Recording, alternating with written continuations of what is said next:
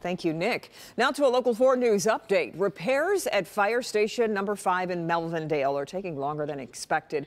We told you how the firefighters had to sleep in their trucks for a night after black mold was found in the firehouse. The Dearborn firefighters have been moved to the Melvindale Recreation Center as repairs and more testing are underway. It was hoped they would be back in the station by tonight, but it won't happen until at least next Monday.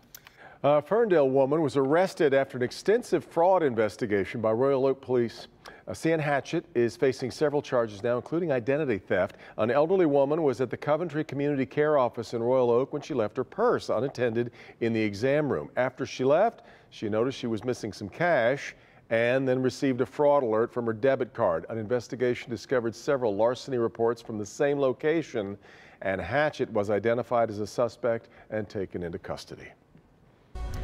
Day 4 of the impeachment trial of President Trump kicked off on the Senate floor this afternoon. House Democrats used their final day of arguments to make the case that President Trump obstructed Congress. Democrats claim President Trump pressured Ukraine to investigate his political rivals while withholding military aid. They allege the president is still hiding the truth by blocking witnesses from testifying. Lester Holt